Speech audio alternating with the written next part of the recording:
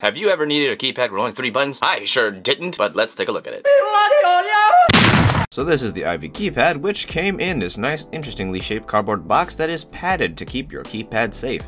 And if we lift off the keypad, we got an interesting exclamation mark. When you buy the keypad, you're also going to get a set of accessories that come in a little bag. Those accessories being a sticker and 3 sets of blue, black, and white keycaps, all of which are in the DSA profile, which is a lower profile. Onto the keypad itself, it is made from a block of brass, giving it a very substantial weight, which is an attracting feature of it. And as you can tell, it comes with 3 holy pandas. The keypad's input is a USB-C input, and the bottom cover is made of rubber, with 2 hex screws holding everything together. During purchase, you can choose the keypad to be soldered or unsoldered. I chose mine to be unsoldered so I can show you guys the insides of it. All we gotta do is take off the 2 screws holding it together, and remember they are hex screws. Aside from the switches, the IV is made of 3 different parts, starting off with the case, which is made of brass and has thick walls attributing to its large and heavy weight. Mine is powder coated in white, but you can get it in other colors. The rubber base plate has grooves around the edges to keep the screws off the table and comes in black or white. On the flip side, you can find the side to bite as well as the designer. Onto the PCB, it's very nice, comes in white and is not hot swappable, so prepare to solder. On the bottom, you'll find the reset button to reprogram it, and it is QMK configurable, and there's a little nice touch of a maple leaf near the USB-C port. The top plate is essentially an integrated one, so I'd recommend putting the switches in first and then the PCB so that the nipples can hang on to the PCB to keep it from sliding around when you solder. Something I like to do after soldering my keyboard together is fitting them with some foam, and for this foam you're going to have to put it on the base plate if you want things to fit in easily. But after sound test, there was no noticeable difference with or without foam, so kudos on the design of this keypad. And now time for a sound test.